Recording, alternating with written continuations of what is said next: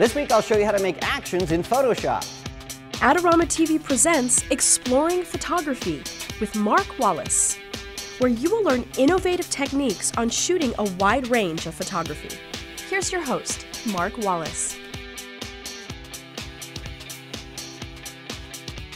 Hi everybody, welcome to Exploring Photography. I'm Mark Wallace. Well, this week we're going to do something a little bit off the beaten path that we've done in the past. We're going to jump into Photoshop, and I'm going to answer a question a lot of people have been sending to me on my Facebook page, and that is, what are Photoshop actions? How do you create them? How do you use them? Because it seems like it's this really difficult thing to do. Well, basically, Photoshop actions were created a long time ago. As long as I can remember, Photoshop actions have been in Photoshop, and really what they're for is to automate anything that you do over and over and over.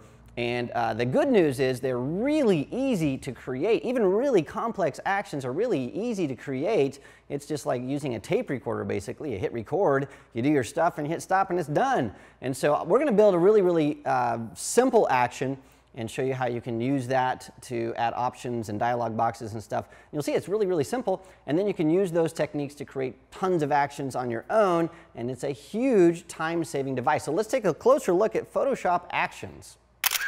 All right, let's look at how easy it is to create an action in Photoshop. Now, the nice thing is actions can do almost anything, so we're going to create a very simple action so you can understand the principles, and then you can go from there to do almost anything conceivable. So let's first see what our action looks like. So this little arrow right here is in the Actions palette that opens this up. Now, one of the things I need to mention is actions have been around for as long as Photoshop has been around, so it doesn't really matter which version of Photoshop you have, you're going to be able to create and use actions. Now, actions are already built into Photoshop. You'll see that there are some default actions there, and you can play with those on your own images to see exactly what they do. We're going to create a one that's called the white photo border. So let me show you what it does. So I'm going to hide this really quickly and explain to you what I have. I have three images, three layers on top of a gray background. So there's 1, 2, 3 images. And what I want to do is I want to make sort of a collage here, so I can maybe select this one, use my free transform tool. I'll make this tilted to bring it in just a little bit. I'll take that one. I'll take the second layer here. I'll tilt that one again a little bit. Maybe bring it over like this. Put it on top of the other one. So it looks like we have sort of this little bit of a pile of images on each other. Right now, you can't really tell that these are stacked, so we need to give them a little bit of mojo. So to do that, I've created an action. I'll go into my Actions palette. I'll click on this white photo border and hit play. Bammo! Immediately, I have a white border around this plus a drop shadow. I'll go to the next layer, hit that, go to the next layer, hit that. And now, all of a sudden, I have something that's a little bit more usable. And then I can start playing with these, moving them around, and creating sort of that look that I want. So how did we do that? Well, let me show you. So what I'll do here is I'm going to undo everything I've done. We'll start back with our three layers, and we're going to create this action from scratch. It's a very simple action. Here's how you do it. So the very first thing is you need to open the Actions palette. And so once we have that, we're going to go down here, and we have this little icon. It sort of looks like the Create New Layer icon, but it's for creating a new action. So we'll start there. I'll create a new action, and I'm going to name this. I'm going to call it the big white photo border. And we can create that inside the Mark's action set. You can create different action sets here by creating new folders. It's really easy. You can also assign function keys. So if you do something a lot, like creating a copy of the background layer or resizing images for a blog, something like that, well, instead of going to the actions layer, you can actually assign a function key to this. And so you hit that, and bammo, that will play. Well, I don't want to do that. You can also color code these, so just for fun, we will add a blue color code to that, and you'll see exactly what it does. Once you've done that, then you can hit record, and now we're recording. So what we can do here is it's only going to record the stuff that matters, and so we could take all day moving the mouse around. It's not going to record any of that. It's only going to record the things that really matter. Let me show you what I mean here. So what I'm going to do is I'm going to hide this palette here. It's not going to record that because it doesn't matter. And the next thing I'll do is I'm going to select the image on my layer. So I'll hit Command, and I'll click on this layer. It's just going to select the image inside of this transparent layer here. So we get that. Then we will put a stroke around this of white. Well, what if I've forgotten where that command is? Well, I can go and I can explore this and look around, and that is not being recorded by my my action right now. I could even go to the help menu. I could type in stroke to find out where that is. Oh, it's right here. Click that. And so none of that's recorded. So that's the good news. You can do all kinds of things, and it only records the things that matter. So what I'm going to do is I'm going to make this stroke a 15 pixel stroke. It's going to be a big border, and we'll make it white. So that's the color. Make it white. And I want this to be on the outside of my selection. Then everything else we're going to leave the default. So I'll hit OK. Now we have that big, huge border around there. And then the next thing I will do is I'm going to go and I'm going to add, actually I need to deselect this. So I'll deselect that. And then I'm going to add an effect. I'm going to add a drop shadow. So I'll go in here. I'll add this drop shadow. And we'll make the distance a little bit more because this is a big version of what we just did. And I'll say OK. And that's it. So then I'm going to go into my actions palette and I'm going to hit stop. And now we have an action. Now check this out. Let's test and see if it works. We'll go to this layer over here. We will tilt this a little bit, pour it in, maybe about like that. And we'll click big white border. Boom. There it is. We'll get this guy. Boom. There it is.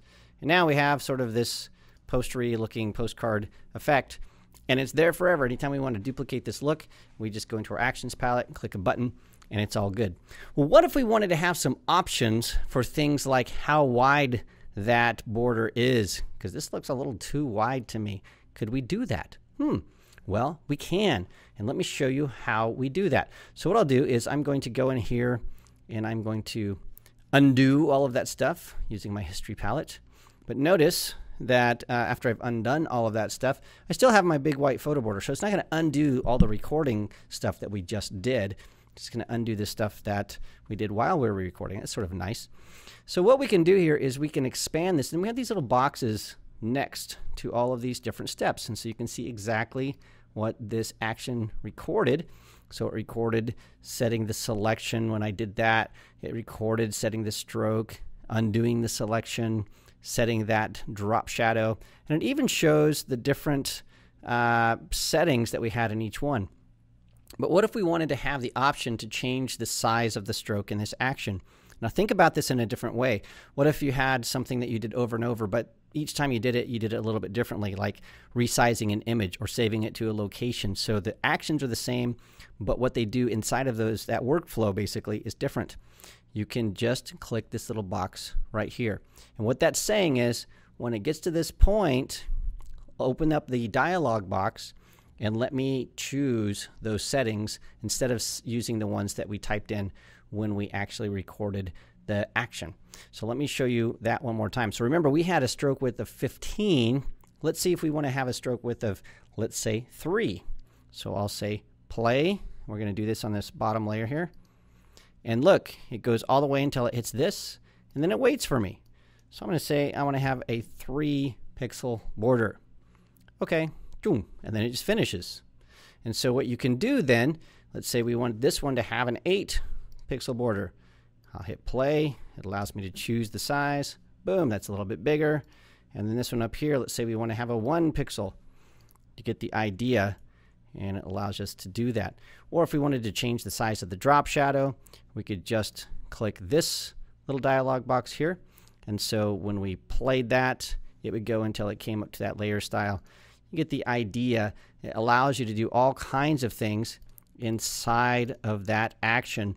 And once you get a handle of creating actions, then you can do all types of things. So I have some things, for example, when I want to save something to my blog. So I've got this blog featured image. So it resizes it, it exports it, it closes it. There's all kinds of things that you can do. So anything you do over and over, basically record that in an action, and then you don't have to do all the steps. You can just click a button and it's taken care of. Photoshop actions rock, as you can see. One more thing I need to tell you, and that is subscribe. Don't forget to subscribe, and if you do, it'll make me happy. All right, I'll see you next time right here on Adorama TV.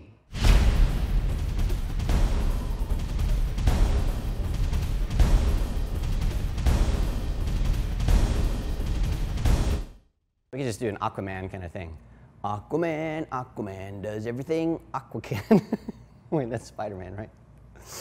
But I do look like Aquaman, except for... Aquaman was orange, though, right? Yeah, orange and green. I'm blue Aquaman. What is it? I'm Blockwoman. Blockwoman, Blockwoman. There's got to be... I'm going to YouTube the theme song to Aquaman. All right, right here. Want to get the most out of your Adorama photography equipment? Visit our Learning Center where you can read popular articles, how-to tips, buying guides, and product reviews.